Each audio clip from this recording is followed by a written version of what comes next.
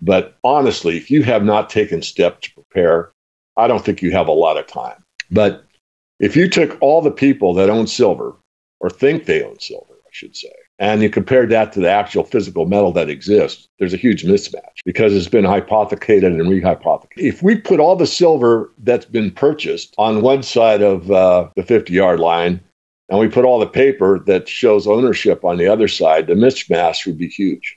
Would it be double, triple, quadruple? Would it be 100 times? I don't know that number. What I do know is that if everyone that owns silver actually put it on their front porch or out in their field or whatever, doesn't match. According to David Morgan, the founder of the Morgan Report, a significant discrepancy exists between the physical silver available and the paper representations of silver ownership. This statement implies that a considerable amount of silver is claimed on paper, but it may not correspond to the actual amount of physical silver. The remarkable increase in silver demand has resulted in a substantial supply deficit. According to the latest World Silver Survey, the silver market experienced a deficit of 237.7 million ounces in 2022, which has been described as potentially the most significant deficit ever recorded. And this is after the 51.1 million ounce shortfall the year prior. Silver is expected to be undersupplied again this year by over 142 million ounces. David sees that the deficit in silver supply has decreased from 2 billion ounces during the Hunt brothers era to 500 million ounces in 2005. However, the inventory has been gradually increasing since then, but it is now decreasing due to 55% of silver going into industrial use, which has increased over the years. Demand for silver will continue to grow for the next decade, far outpacing its growth over the last 10 years, according to the latest research from Oxford Economics. The report said that industrial demand will continue to dominate the silver market over the next 10 years, with demand from the sector expected to grow by 46%. Furthermore, David points out the issue of hypothecation and rehypothecation in the silver market, where brokers may provide clients with paper representations of silver ownership without holding the physical silver. For instance, cases involving institutions like Morgan Stanley and UBS where such practices occurred.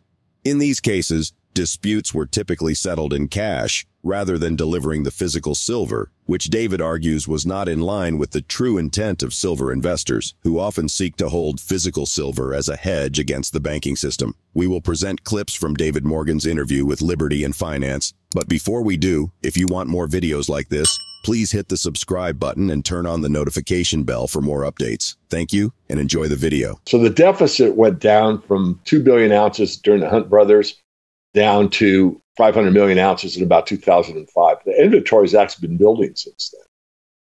But it is starting to offtake rapidly due to 55% going into industrial supply or use. It used to be 35% 20 years ago. So that's increased 20% or hasn't doubled, but almost in 2 decades. And yet the silver supply has increased from 20 years ago, 550 million ounces to 850 million ounces. So in other words, it's almost doubled in use during the same time that the supply was increasing. Now, the supply has remained around the 800 million mark for a long time, 15 years. That's a long time to me, in a person's lifetime. So what it's going to take is the truth. And here's the truth, the way I see it. Now, can I prove this? I could prove it if we could accomplish what I'm about to say. The silver market was probably cornered 20 years ago. And I was going to make this my speech at the Silver Symposium in Las Vegas. Unfortunately, I wasn't able to get there. But if you took all the people that own silver, or think they own silver, I should say, and you compared that to the actual physical metal that exists, there's a huge mismatch because it's been hypothecated and rehypothecated. I'll give you a few examples. It's something I've put up on my Twitter, or maybe I'll do it after this interview if I could find it again. But Morgan Stanley settled a lawsuit because one of their bigger investors was buying silver through them and storing it with them for quite some time. And somehow or other, he got wind of the fact that maybe his broker wouldn't let him see his own silver or, see the vault or whatever. Turned out that Morgan Stanley never bought any silver, and they didn't even have a vault. But during the discovery process and into the court record, to the best of my knowledge, the defense for Morgan Stanley was that it was standard practice in the industry. In other words, it was standard practice to give your client a piece of paper that showed what their silver purchase was and it was being stored when they had never bought any silver. Maybe they didn't even have a storage facility. Now, if that doesn't send chills up and down your spine as a big silver investor, I don't know what will. So my point is that we probably bought enough silver to actually take the price higher because price is the arbitrator of supply and demand, if and only if it's accounted for properly. And it isn't. There's more than Morgan Stanley example with UBS. There's been others. And in every case that I've been able to see so far, and I used to keep a pile of paper on my desk, which I finally gave up on these type of situations, and they always get settled in cash. So in the Morgan Stanley occurrence, they just made everybody whole by paying them the paper price of silver or what they paid for the silver, which is radically wrong because people buy silver to be out of the banking system, or at least to hedge it. You might have a bank account, but you've got 5% of your net worth in silver. So they should settle in silver. I mean, that would make it right? All animals are equal, right? Same rules, laws, and accountability. I bought silver, give me the silver. We had one with a major depository that was used a lot of IRA money. That was gold deposits and silver deposits for their IRAs. And guess what? They didn't have all the gold and silver that was there. I put that on my Twitter account as well. This is much more pervasive than you think. The banking turmoil of March 2023 was a significant incident in the U.S. financial system that threatened to create a general macroeconomic problem. According to the Federal Reserve Bank of New York staff, while the U.S. banking sector is stable, growing vulnerabilities leave at least some institutions under a near-term threat of funding pressure and capital shortfalls. David asserts that the system has been fundamentally broken for quite some time. He points out that the entire banking system would crumble if a mere 5% of depositors simultaneously requested their funds. This scenario is particularly worrisome because most people leave their money in the bank, engaging in transactions that involve the movement of funds from one bank to another. According to a Treasury report released Friday, the U.S. government spent $659 billion this year paying off the interest on its debt as the nation's widening fiscal imbalance and the Federal Reserve's rate hikes dramatically raised the federal cost of borrowing. David challenges the notion that U.S. Treasuries are the safest global investment, pointing out that the U.S. struggles to repay its debt and faces instability due to rising interest rates, which can lower bond prices. This risks the financial system, especially given the world's dependence on the U.S. dollar. Let's get back to the interview. The other point is, how stable is the banking system? Well, it's broken. It's been broken for a long time. If 5% of the depositors at any given time came to their bank and said, I want my cash, the whole system would collapse.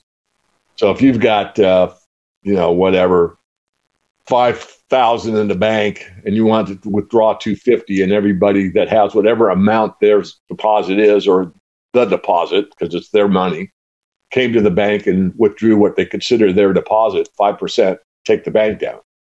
But most people just keep it in the bank, and then it's in their bank transaction. It goes from one bank to another bank to another bank. And that's the way the system is set up, and it works. And the likelihood of a bank run isn't very likely, but it's not improbable. And it is a possibility. And especially with what happened in the 2008 financial crisis. You remember Senator, and it starts with a K, I can't pronounce his name very well, but he talked about an electronic run on the banks, that so many billions of dollars were flooding in that the Fed had to step in and do something. Well, that's the case again, only it's been a slightly slower process where many depositors have moved out of the bank and into money market funds. So the deposit base is a lot less in the banking system itself. So that puts greater stress. But the greatest stress is the way the system is set up. And the way the system is set up is the idea that the safest investment on the planet is in the United States Treasuries or U.S. debt. And this is an absolute fallacy, because right now it's impossible to pay back that debt. And it's getting to the point where it's almost impossible to pay back the interest on that debt. And because of that fact, you have a very unstable system. But above and beyond that, as we all know, or anyone that follows me or you has learned or knew already, that when interest rates go up, bond prices go down. So right now, the whole basis of the system is based on the United States dollar and the short, intermediate, and long term. What is it worth in a 6-month T-bill? What is it worth in a 10-year stalwart? What is it on a 20 or 30-year bond? So I've got news for most of you that don't follow the bond market very closely. Number one, it's about 6 times bigger than the equity markets. So all of the GDP of all the nation states in the world, multiply that by 5 or 6, and you got an idea how big the debt market is. So it far surpasses the entire productivity of the world, and it's far more important because of that fact. Well, the point I'm making, and I can't stress this stronger than I am, and that is that on the long bond, it's down about 50%, which means it's lost half of its value.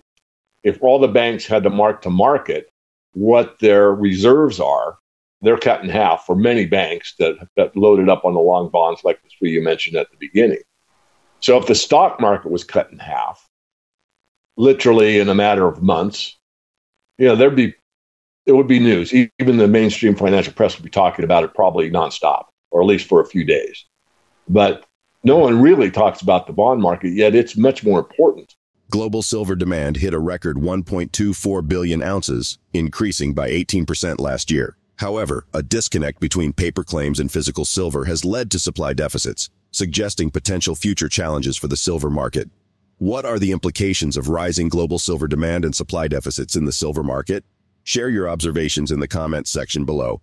Also, ensure you like this video, subscribe to the channel, and turn on post notifications for more videos like this. Thanks for watching.